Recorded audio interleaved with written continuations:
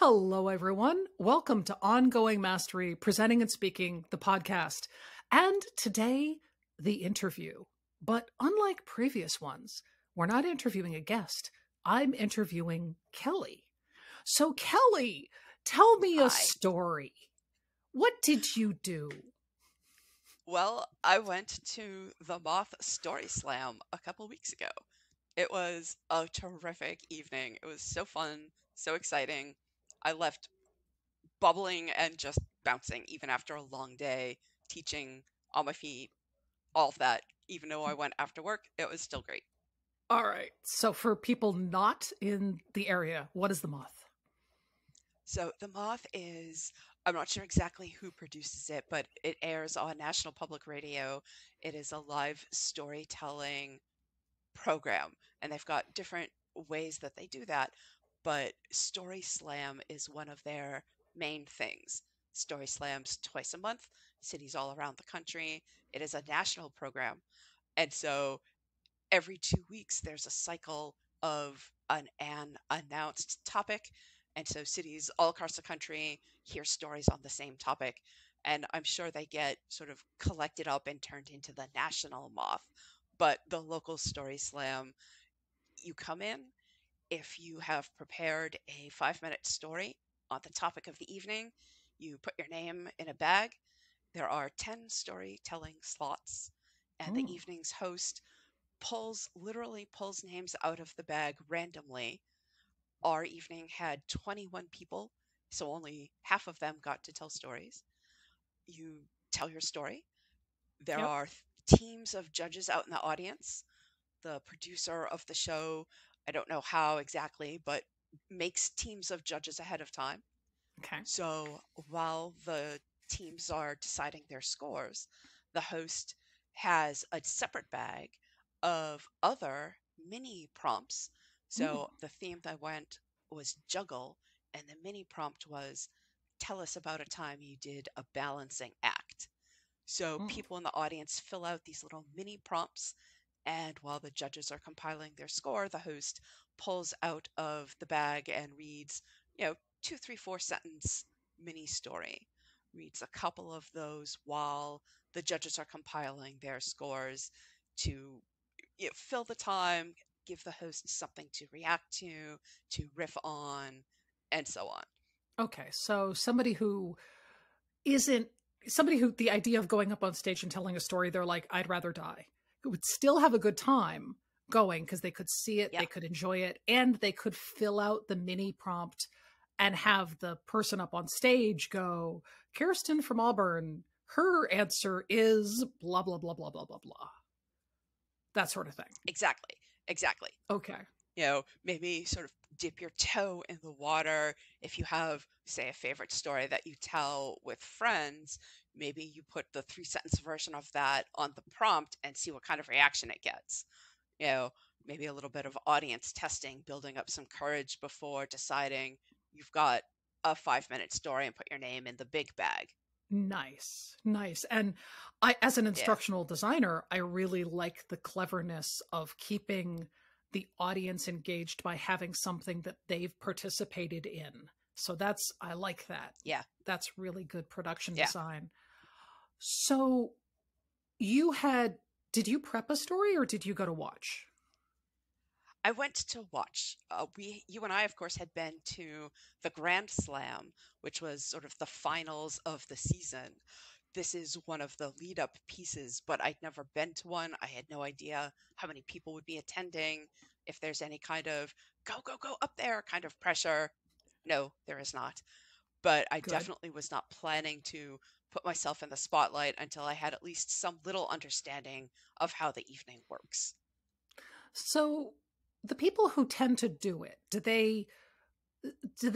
for your first time going, I did they seem like they were generally people who were storytellers, or did it seem like a mix of people who were storytellers and people who were like, oh, I'll give it a shot, but oh my God, I want to die? I think it was a mix. Okay. The stories were all really good. They get judged on a scale of 1 to 10, and I don't know if there's some kind of guidance that the teams get for how they're assessing this, but all of the stories were at least, I think maybe 7.8 was the lowest score. So Okay. 3 teams of judges, 10 stories, 30 scores, maybe 7.8 was the lowest once. Okay. So So there were well told stories. so if somebody is interested in expanding their ongoing mastery of their presenting and speaking skills, but they don't consider themselves a storyteller, this is still the kind of thing that they might find satisfaction in doing and they might find valuable. Oh, for sure, for sure. Okay. At least one of the people up on stage, actually, I think there were 2 of them, happened to be lawyers, right? They're not storytellers by profession. They have entirely other jobs, but this is a creative thing that they do. Okay. No one who came to the stage that I can remember explicitly identified themselves as a storyteller or other kind of performing art person. So I think it's primarily skilled amateurs. I don't think many people come up for the very first time ever, never having been the center of a circle of friends telling a story at a bar, right? Okay. I don't think you can go directly from wallflower to the stage. Okay. But if you're the kind of person who likes to tell stories with your friends, this might be the next thing you might think about doing to tell those stories in front of people you don't know. And if you are an introvert who wants to be someone who is more the tell stories and people listen to you, you could go and watch some and get a sense of it. Absolutely. Fantastic. Yeah. So, You get a sense of what makes, yeah. Just sorry. You get a go sense of ahead. what makes for like a good story, like what the arc is of a good story, how long 5 minutes is, how much Mm. information you can get into 5 minutes, and they really are pretty strict. They have a chime that indicates you're about to hit the mark, and then a different one that is really you have to wrap it up now. But most of the time, you don't even get that far. So it is not a long, involved, super complicated Okay. process. So if you're someone who's interested in adding storytelling and being less introverted, I think it's a great experience to go see how other people do it and sort of demystify some of the sense of it's such a big production, it's so involved, it's so intricate. It doesn't have to be. It really doesn't.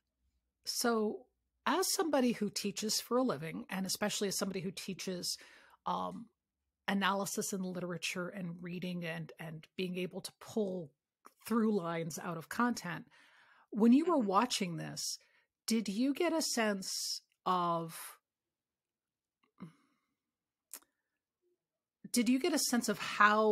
how people originate, like how they created their stories? Do you think that these were stories that were ones they've been telling for to their friends for 100 years, or did some of them seem like ones that they were like, okay, I really want to learn this skill and I'm going to put something together? Did it feel like hanging around in a kitchen? Did it feel more like going to a bar and trying to pick somebody up on speed dating? Like, what was the energy like? Um, the energy was more kitchen than bar speed dating. Okay. It was comfortable, it was relaxed, it was the way that I don't know about you, but any party I end up at, most people end up in the kitchen, even if the food is somewhere else, right? You have to make a sort of concerted effort to get people out of the kitchen to other parts of the house. So it had that kind of comfortable, we're just hanging out here, entertaining each other vibe to it. It did sound like at least a couple of the stories are familiar favorites to the storyteller with enough adjustment to fit the theme of the night. Okay. So I Cool. didn't get a huge sense. Maybe 1 or 2 stories felt like, oh, the theme of juggle. Oh, I could talk about this. Let me figure out how to tell it for this particular StorySLAM event. And I Mm. hope I get picked. Okay. Right? A couple of them felt crafted to the theme, not originally made up out of nothing, but not a favorite story to tell and Okay. put together for the theme. But several others definitely you could kind of feel that they were a flexible enough story that the theme of love or the theme of unexpected consequences or the theme of juggle might all fit that same one story. So the reason why I ask is because I'm trying to put myself in the shoes of any of our listeners that find the idea of this to be really daunting or really scary, or, oh, but I wouldn't even know where to begin. So that's why I'm trying to pull out kind of what the experience is, because it sounds like that this would be a really, especially if it's all over, it's in all the cities, all the major cities, would be a really great experience for somebody who wants to expand their presenting and speaking skills to go into a storytelling event. Sorry, rough throat today.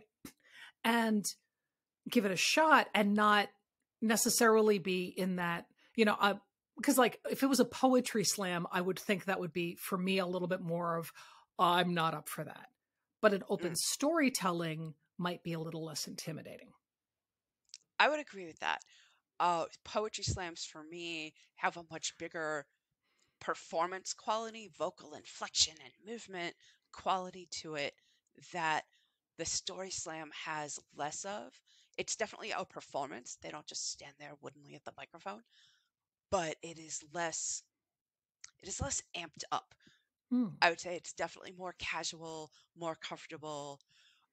As you and I know from a hobby that we participate in, I actually was thinking if I were to go up and tell a story, I might have to start it with, no shit, there I was. Right. And sort of the, right? Yep. Like the familiar beat of, hey, I got to tell you this thing. And for the not people. quite so much of, yeah, sorry. And not quite so much of. Yeah. And not quite so much of, I shall now perform. Right. So for people, again, wow, all of a sudden frog in my throat. Well done. For the people listening, so Kellie and I knew each other, met through an organization called the SCA, which is the Society for Creative Anachronism, or Creatively Living in the Past. And she's an active member, and I was an active member for a really long time. And the traditional war story of the SCA is always a different story, but it always starts with, no shit, there we were, or no shit, there I was. And it's always this, big drink in your hand, sitting around a campfire kind of experience. So I love the idea of bringing that energy to the stage, and the possibility of it, because people who pretend it's the Middle Ages on weekends have a bit of a theatrical streak, even when they think they don't. Kellie, I'm looking at you. Yes, you are. I love how you're like, I'm not a really theatrical person. I'm like, you're a Scadian. Sorry, busted. Plus you're a literature professor. Busted twice. So this sounds like this was a really good evening. And honestly, I expected you to come back and be happy with it. But you told me prior to this call that you're thinking of actually doing one, which is a surprise to me. Yeah. I don't know exactly if it might be the next one, but also a surprise to myself. I could see myself giving it a try. Nice. Right? The people who told the stories were all ages, all demographics of all kinds. We had someone who explicitly identified her religious cultural background. We had people who identified particular illnesses that ended up being part of the story. Right. It is not just the bright, pretty, shiny things who get up and get to be the center of attention. Right. It was really egalitarian in that way. And I really enjoyed that energy about it. Awesome. And what I love about this is kind of giving a sense of it for people who want to be able to branch out, because storytelling is something that it's tricky. I mean, there's different ways of doing it. Like I, like many people, have written some truly mediocre fan fiction, and I've had friends read it and they were really kind, but I wouldn't necessarily go and perform that on stage. So in this case, it would be more of a performance idea rather than, like my favorite TV show character suddenly is able to fly, or something like that. So in the case of for you as an instructor and you as someone who guides people through the journey of discovery as a literature professor, do you think that if someone is looking to add storytelling in as a skill set, that watching stories and listening to audiobooks and doing stuff like this is a good kind of branching into the open world? And is there anything specific that you would suggest that they try as like a challenge for themselves, like some homework to give them? Okay. I think first question first. Yes. I think if you're looking to add storytelling to your skill set, I would say as often as possible, being part of a live audience. And if you can't do that, listening to something recorded with a live audience, because that audience interaction matters so much. The Mm. energy of the space really contributes to the experience in an intangible way that a book just audio recorded in a studio is different. If you don't have access to that, see if you can listen to podcasts or audiobooks that are recorded theatrically. Mm-hmm. For example, my family and I are listening to a podcast, no, excuse, of an audiobook of a series, and it's based on a video game character. The whole book series is this character trying to get through the levels of the game. Earth's been invaded by aliens. It's a whole thing. But there are sound effects, there are different voices, there's all kinds of things. It's definitely not just one voice talking to a microphone, right? So the more that you can listen to stories told with theatricality to understand pacing, to hear the Mm. timing beats, to hear how to build suspense. If you've got an audience, you can hear what kinds of things are funny, maybe what kinds of things really bring down a room, how to make a funny cancer joke, for example, which you might not think is possible. And yet there were some funny cancer jokes told at the night I was there. So all Okay. of those sorts of, yeah, I wouldn't right? have called that. Yeah. I'm literally It making a turns out face you can right tell now. funny cancer jokes. Funny cancer jokes. Okay. That one I definitely wouldn't have called. And I will say that I'm going to assign myself specific homework from this episode, which is, you handled it graciously. Thank you. Which is, I shouldn't ask compound questions. I asked you 3 questions in one and you rolled with it. You're like, I'll start with the first one. And I'm like, oh, damn, shouldn't have done that. So No, it's homework to fine. me, one at a time. Well, and I would say homework is looking for those kinds of resources and having a sense of what it is you're trying to learn and how listening to an audiobook or a podcast might target those things. So look for things that are recorded in front of a studio audience. I'm a huge fan of NPR's Wait, Wait, Don't Tell Me. Mm, And yeah. this is a side note, but I think it's related. During the pandemic, when they could not record in front of a studio audience, the first few pandemic episodes had no laughter and they were Oof. excruciating. And so the Yeah. production team ended up adding in laughter from previously recorded shows because the show just did not work without some kind of audience response. Yeah. And so homework would be actively look for those kinds of resources. And the one other thing I would say about The Moth for clarity is that these are stories about the teller's own life that are true as the teller understands them to be. So partly Mm. why it's possible to make a funny cancer joke is that the teller is making it about themselves or about Got it. their own direct experience, right? These are not stories that you have made up, say, like fan fiction with a Mm-hmm. set of material that you're not personally involved in the experience. Yes, because like my mother survived cancer, your husband and you have survived cancer. I have not had that experience. Right. I would not tell that joke. That is not mine to No. tell. However, I could totally see my mother doing it. 100%. Oh, I could. Yeah. and your mother would be so dry people wouldn't quite be sure if it was a joke. Yeah, they would actually be afraid until we cracked up, and then they'd be like, "It's okay to laugh. Is it really okay?" Yeah. So perfect. All right. So thank you for your feedback and your thoughts and the homework.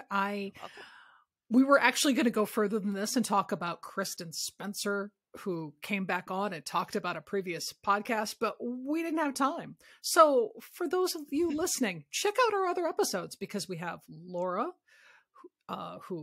Packer, who is a fantastic storyteller. And then we had Kirsten Spencer, who is a storytelling friend of ours, who came back on and gave her feedback on Laura, and actually brought one of Laura's books and read me quotes from Laura's book, which was awesome. So we're talking about storytelling as a concept, as a way of trying to bring that as an ongoing mastery practice. So give your feedback, make comments, send us notes. Tell us what you think. And if you show up at a Moth and you're in Massachusetts, look for us in the audience and come say hi. And we'll see you next time.